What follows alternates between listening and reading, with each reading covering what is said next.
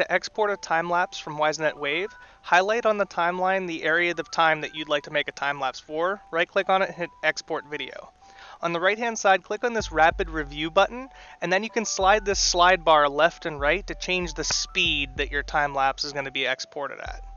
At the bottom of the screen, make sure that you have the right folder selected, and then give your file a file name like Timelapse. Click on Export, and once you're done, you have your time-lapse.